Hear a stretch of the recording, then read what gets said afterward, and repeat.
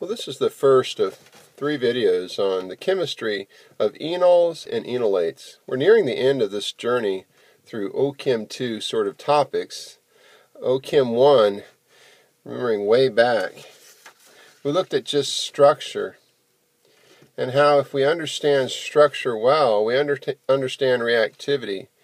And just to give a sort of big picture view of where we've been and where we're going, after looking at structure, we looked at stereochemistry of structures. We've looked at, in the very beginning, we've looked at not just stereochemistry, but naming of structures. So really starting off with understanding resonance forms, partial charges, acidity, basicity of structure, sort of the, I would say, foundation, the core, was understanding partial charges, hybridization. Those fit in the center. But coming out from that, we looked at stereochemistry, naming of compounds.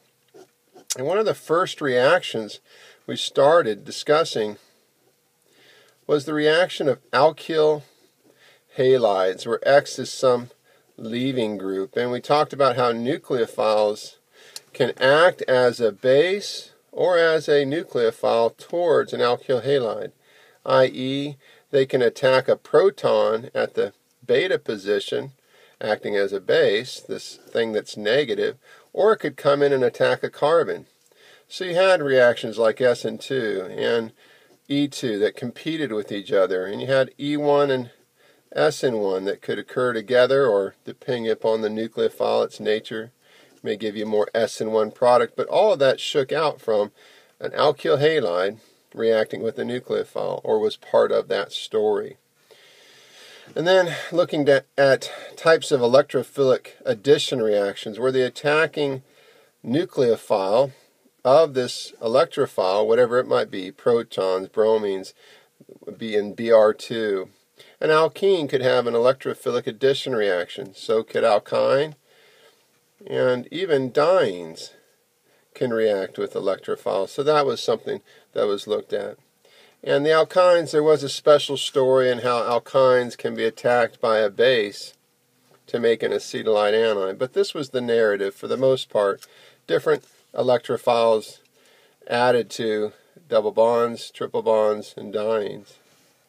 And then going into sort of OChem 2, we kind of picked up with the story of alcohols, ethers, epoxides, and how if protonated, the alcohol gave us a good leaving group, just like we saw with alkyl halides, and we could have weak nucleophiles come in and attack as nucleophiles or as bases towards protonated alcohols, and even protonated ethers could react in the very same way, and epoxides could react with weak nucleophiles.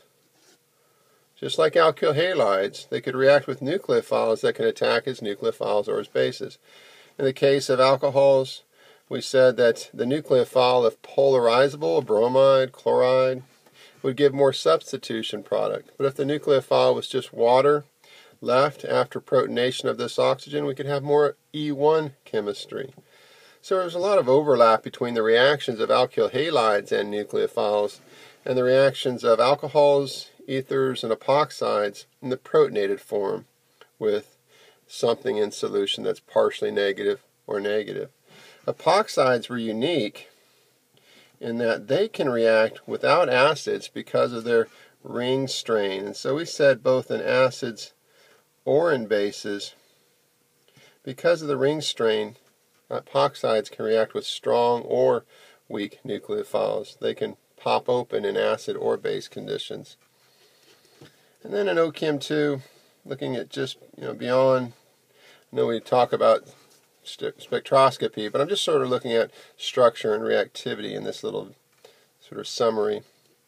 We had benzene ring that could react with electrophiles, or if we had a benzene ring and at least one leaving group, or I should say a leaving group, whatever that might be, we could have strong nucleophiles coming in and attacking benzene rings. And it helped if you wanted to have greater reactivity. It helped to have electron withdrawing groups by resonance at ortho or para positions or both to give this a greater partial positive charge at this carbon that the leaving group is connected to. So we talked about NAS, nucleophilic aromatic substitution reactions. We've looked at EAS, electrophilic aromatic substitution, where the benzene ring was attacking the electrophile. And in this case, we wanted donating groups to help this along. And in this case, the NAS, we wanted withdrawing groups at ortho and para positions to help move this reaction along. Now we're kind of nearing the end of OChem 2, and really I'm going to sort of divide our discussion of carbonyls into two camps. This sort of picks up with where we were at the beginning of our discussion of acyl substitution and acyl addition. We said in these two cases, acyl substitution, acyl addition, this one seems to be in general more favored for the most part because we breathe in, breathe out. But we did say in this case, the carbonyl is the focus, but in these two reactions, addition, acyl addition or acyl substitution, the nucleophile at some point attacks this carbon, and we either have with acyl substitution a leaving group here, or with addition just alkyl groups and hydrogens at these two positions off the carbonyl. But the point was they share this in common. At some point the nucleophile makes an attack on the carbon. It may be without protonation of this oxygen because the carbonyl is that reactive, or it may need to be protonated here before the nucleophile can attack. Alright, that said, where we are right now is we're not looking at a different functional group. We're still going to look at the carbonyl, but what we're going to do is not consider just nucleophilic acyl substitution or acyl addition and all the types of products we can have by attacking the carbon. Class 1s go with acyl substitution with leaving group, and these are without leaving group, the class 2. But now we want to focus on not attacking the carbon as a nucleophile, but attacking the proton. This is going to be called the alpha proton that's on the carbon next to the carbonyl. Attacking that proton. If we start by attacking as a base, as compared to attacking as a nucleophile, and these are in competition to each other, the green and the red, it's not either or, we have competition. If we look at that as a first step, we're starting to consider enol and enolate chemistry. Enol, this is going to be in acid conditions, and enolate chemistry, base conditions. So we're going to talk about at some point this alpha proton being abstracted by something in solution, whether it be an acid solution or in base solution. And that's going to be really the end of the story for the most part. This long journey that we've taken through OChem is discussion of the nucleophile not acting as a nucleophile. It's still going to have some rich amount of electron density, whether partial negative or full negative. But we're going to key in on what's called the alpha position. The alpha position.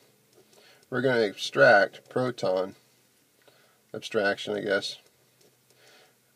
We're going to abstract a proton from the alpha position. What is the alpha position? It's next to the carbonyl. Remember that. So for the next 3 videos, we'll be looking at what happens if we take away that proton. What kind of chemistry can we have? So let's look at that, and we'll get started. Oh, before I move on, I did want to point out that we had looked at the order of reactivity of different class 1, class 2 carbonyls together. Acyl halides were most reactive and amides were on the other end, and we had in this order anhydrides, aldehydes, ketones, esters, and carboxylic acids were about equal. Folks, it doesn't matter whether the nucleophile is coming in and attacking the carbons or it's attacking the proton. This order of reactivity remains the same. So these are more acidic than the amides if we are dealing with a alkylated amide here, but I'm talking about this carbon. His proton, alpha proton, is less acidic than this alpha proton on the acyl halide. We can follow the partial charges of the carbonyls. The more partially positive it is, the more reactive it is directly to be attacked, as in red. but also more acidic is the proton. So that's important to remember. So what we're going to do with this video is we're just going to look at alpha halogenation through enols and then just kind of review the big picture before we get started on enolates. So let's get to the big picture first. First things first, we need to know what an enol and an enolate, what they are, so that we can understand some of the chemistry that they give us. So I don't have colors here, but this should be blue because we're going to consider our ketones and aldehydes that can go to enols and enolates to be in slightly acidic solution, so just a catalytic amount of acid. Well, we know what we would do. We would protonate this oxygen. But if we do that, what we can get is a loss of that alpha proton from the R group to create an ene, an alkene. And since we have the OH now present from that carbonyl, we call this an enol. And this carbon would have, by resonance, a partial negative charge. That's what's wanting to put here is a little bit of a partial negative charge. Even though we're in acid conditions, we still have a reactive nucleophile in the enol, the ene, alkene, connected to an OH. This is called an enol. Alright, so it can come from a ketone or an aldehyde, but the general name is not aldol and enol, it's just enol. We call this alcohol off of an alkene made from an aldehyde or a ketone. We call that an enol. That's in acid conditions. Now this is supposed to be red, meaning we have base conditions.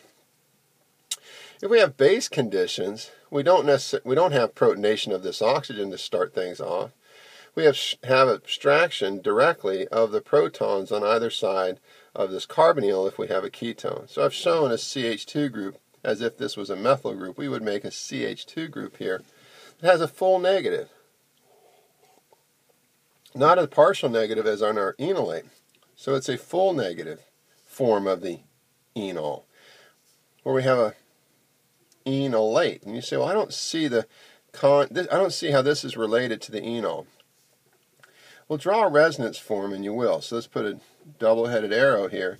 Let's consider resonance for the enolate. I draw it in this form. Most of your books will show it in a different form, or maybe some will, but I like to leave it in the form where most of your reactions occur from this carbon in the enolate ion, not from the oxygen. We'll talk more about that in a little bit.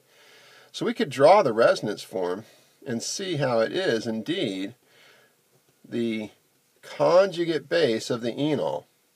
It's the conjugate base. How do we draw a resonance form for a negative? You always start at the negative and move away. So lone pair to pi, pi to lone pair. And I think you'll see how indeed this then makes sense. It's the conjugate base of the enol. The enol minus this proton is the enolate. We're not talking about two different structures. We're talking about resonance forms. So I'm going to leave it in this resonance form, the less contributing resonance form, because we tend to see reactivity through this carbon and not through this oxygen. All right, so we'll pick up on enolate chemistry in the second and third video. But let's focus in on the enol. Can we draw them from the ketones or aldehydes? So we'll focus in on that, and we'll get to the base chemistry.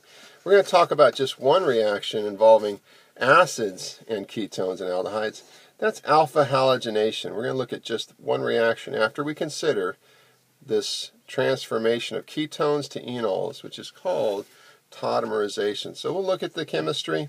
Here, we've already done this one. We're going to look at this as our focus. We'll get there.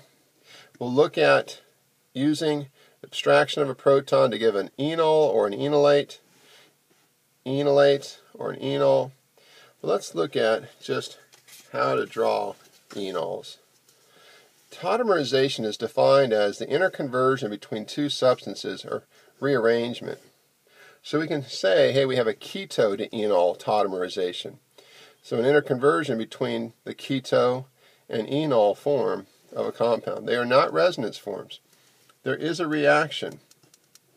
Please, this is not resonance. We're transferring an atom from one place to another. So we can draw enols from the keto tautomer. The keto tautomer is a general term. It can be applied to ketones or aldehydes. We can draw those by going to the alpha position. In the ketone or aldehyde, you have to have an alpha proton. This is an alpha proton. It's off of an alpha carbon. Alpha carbon is being defined by this carbonyl as a unit. We're one atom away. Alpha, beta, such as you'd keep on going, gamma or whatever. This is the first position from the carbonyl. So it's called the alpha proton. This is the alpha carbon. We have to have at least one alpha proton to have an enol that could form, because we're going to take that away, pull it off, and move it up to the oxygen. And we would have an enol where the carbon is partially negative.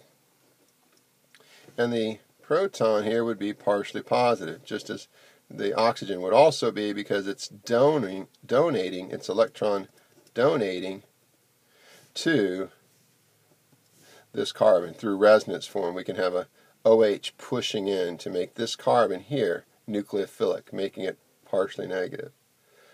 Now, this tautomerization, this keto to enol tautomerization, is present whenever you have a ketone or an aldehyde. You have some amount, small amount of the enol, significant amount or large amount of the keto tautomer. Very small, very large amount of the keto tautomer in general. So we're not going to change the amount of these two that we form by adding an acid catalyst. What we're going to do is change the rate of reaction from the keto to enol tautomer or back the other way. It's a faster transformation now that we can have if we're in catalytic conditions.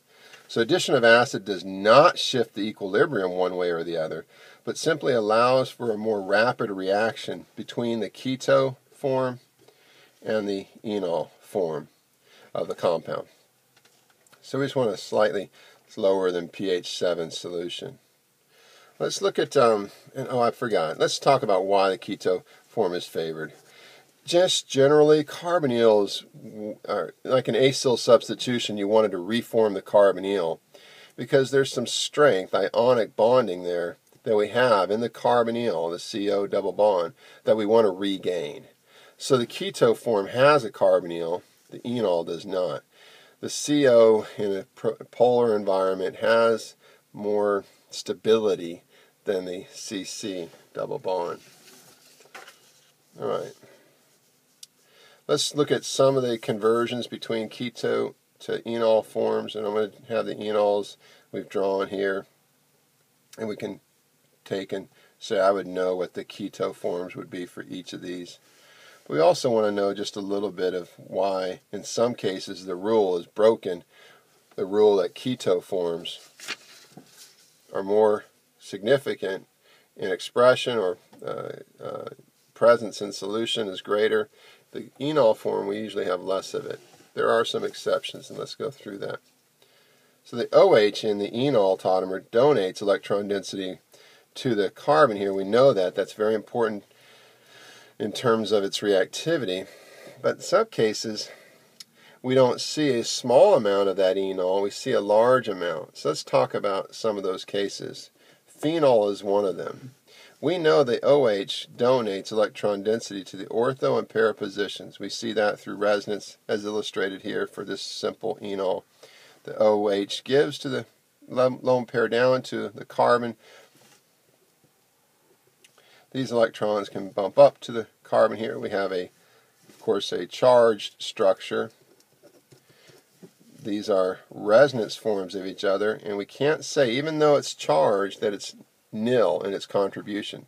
No, it's still significant, even though it's a minor resonance form. We would say, oh, back on the neutral structure, this is partially negative, this is partially positive. And you've done the same thing. If you've gone through the videos, you've done the same thing for phenol. Phenol. Phenol. So we see the enol in the name phenol that we have for this compound. We've already seen that. But just for fun, could we draw the keto tautomer for phenol? Well, think about that proton that went on to this oxygen. We'd have to take it back off and put it here at these positions. Give us the most recognizable form of the keto tautomer. Oops. Well, put that back here. So we have that pi bond remaining, and we'd put the proton on this oxygen, we put it here. It doesn't matter. I could have put it here, here, or even here, but we'll just put it on this side. This is not a pi bond here. We didn't have that. And we would put the pi bond back to the oxygen. So let's just redraw that. We could say we have the keto form. If we take the proton off that oxygen, put it back on this carbon that's partially negative, this would be the keto form. Now, why in this case is the phenol more stable than the keto form tautomer of phenol? I hope you see it's because of aromaticity. That because the phenol is aromatic, but the keto tautomer of the phenol structure is not. This would be non-aromatic.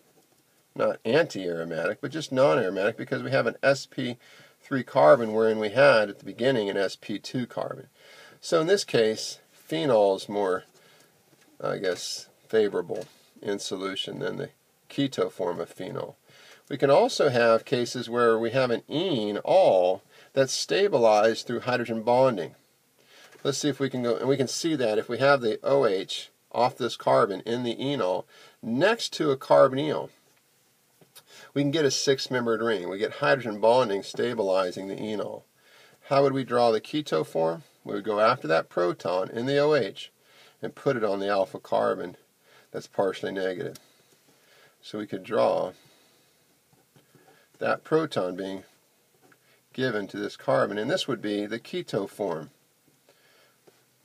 of the enol, where the proton here has gone back to the alpha position. And we can do the same thing here.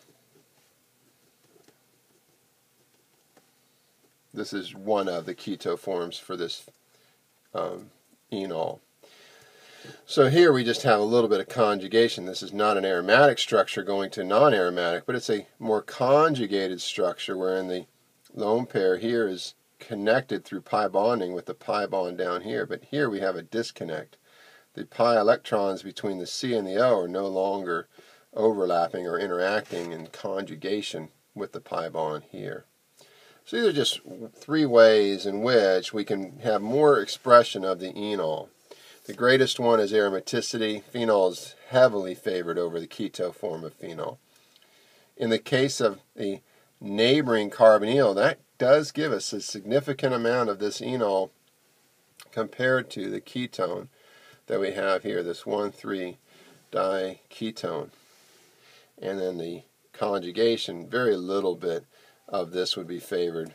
But we can get a little bit more than we'd expect because we have conjugation extending all the way out from the oxygen to the carbon here.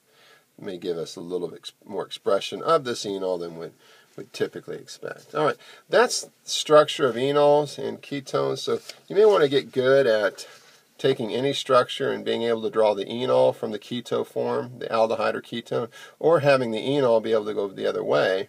That's an important skill. I want to close the video just by looking at alpha halogenation of an aldehyde or ketone. And what we're going to do is we're going to have to work through the enol, work through the enol. So we're going to have to be able to draw the enol.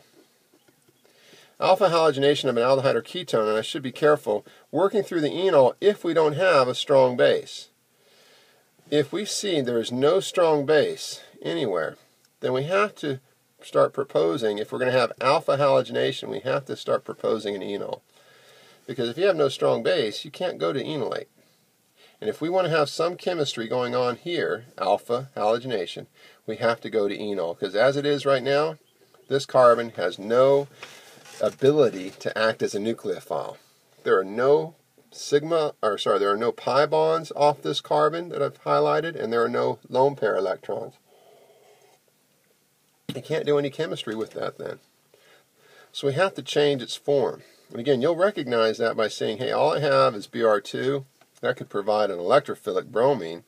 I have a solvent, but I don't have any strong base. Go to enol. So if you don't mind, we're going to go ahead and take this in a reaction, and I know it's reversible. We're going to go ahead and draw the enol. So how do we do that? We need to draw the enol. Remember, we go to the alpha position. So now I'm going to pick this side, the ethyl group, over the methyl, because if we're going to enol, we want to have more substituents around the carbon-carbon double bond that we're going to form. We want to have the most substituents, most alkyl groups. Well, of course, the double bond here, we'd have 2 hydrogens. The double bond here, we'd have at least 1 methyl group and a hydrogen. So I'm going to take this proton from the alpha position to get to the enol that's present in solution, the little bit of enol that we have with any ketone or aldehyde in solution. So how do I draw it? We take that proton, and where do we put it? On the oxygen here. So we have, in the end, an OH and our enol. And I can point this up or down. I'm not going to worry about stereochemistry. We have our enol. And you say, well, how much of it? Well, not much, because this is not aromatic. There's no conjugation or hydrogen bonding that's going to stabilize this, so it's itty bitty, but it still gives us, this is key, a nucleophilic carbon that we need at the alpha position. We have that nucleophilic carbon now. We can reach out. This is partially negative.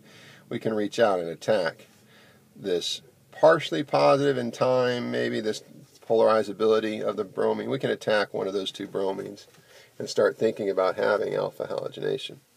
Now I've shown the balanced reaction here. Alpha halogenation in, I guess, non-base conditions. We stop once. We have mono halogenation as our favored product. Remember that in non-basic solutions we just have mono halogenation. We'll talk a little bit about why that is the case. And we generate HBr. So this is a reaction that catalyzes itself. It's called an autocatalytic reaction, because as we said, the enol, although it's present in solution with any ketone or aldehyde, we can make it faster if we have a little bit of acid in solution. Well, that's great. We generate, in this balanced reaction, we generate HBr. One of the bromines switches out with this hydrogen, and of course the hydrogen switches out with this bromine and bonds to the other one to give us a strong acid. So that's the balanced reaction. Ketones, Br2 or Cl2 can be used. And some sort of aprotic solvent. We can have our ketone, halogenated ketone at the alpha position and HBr. Reaction favors monohalogenation. We've talked about that, but we'll see why on the next slide. The reaction, the alpha position becomes susceptible to as a nucleophile, because we can see we have a partial negative charge, and also if we have the halogenation, that alpha position becomes susceptible to SN2 reactions. So that's where this is going. The product can go through now an SN2 reaction. Acid formed in the reaction acts as a catalyst, increasing the rate of enol formation, which increases the rate of reaction. Chlorine, bromine, and even iodine may be used for this reaction. Bromine's the most common. Let's look at the mechanism and we'll be done. So if we had, after some time, the reaction going, we know we'd generate some HBr. So I'm going to go ahead and show that effect. We could protonate this oxygen. That's the first thing we always do with strong acids, the catalytic amounts or whatever. We can protonate this oxygen. If we protonate this oxygen, that increases the acidity of this proton that we've highlighted here. Because if this carbon was partially negative to begin with, protonating this oxygen makes it even more partially positive. We see that through the resonance form. So this should really be a single arrow, double-headed arrow. We see that this carbon becomes more positive, which increases the acidity of that proton. That then can allow it to be picked off. We can make the enol, the enol, and that enol now can be used to attack the Br2. We know this is partially negative by resonance, so we're going to reach out with the pi electrons. This lone pair is pushing in, so I'm going to go ahead and draw that. We would have the pi bond forming between the O and the C, kind of pushing out these pi electrons towards the bromine here and kicking off bromide. So we will have this plus bromide. But the enol now has been halogenated at the alpha position. And we've created a proton that's acidic because we had the O donating the lone pair down as we picked up the bromine at the alpha position. So I know I can draw a resonance form of this structure. The positive charge is shared between the carbon, but we see that this has become very acidic. The bromide or water can pick that up from the solution, and we make our final product, our final alpha halogenated product. We worked through the more substituted position that's generally favored than the alpha position that's less substituted. We favored this position. We also formed more acid, so we can catalyze this reaction. It can go even faster and such. I also want to point out one more thing. We don't see multiple halogenation of this for this reason. The bromine, we know, if it's an sp3 carbon here, we have an electron withdrawing group. So putting an electron withdrawing group on this carbon causes instability if we were to protonate the carbonyl, because we'd have a positive next to a positive. So that's why the product kind of comes out of solution no longer reacting with the Br2 or going to reaction, because the product is less basic for the most part. We have an electron withdrawing group. We don't want to protonate this oxygen. The enol that's non-halogenated does not have electron withdrawing groups, can more easily be protonated. So we favor monohalogenation. We favor monohalogenation. That's it. That's our only reaction that I'll be discussing in terms of enol chemistry. Whatever an enolate can do, an enol can do, but for the next two videos, we're just going to look at enolate chemistry, what we can do if we are in base conditions. That's it. Bye-bye.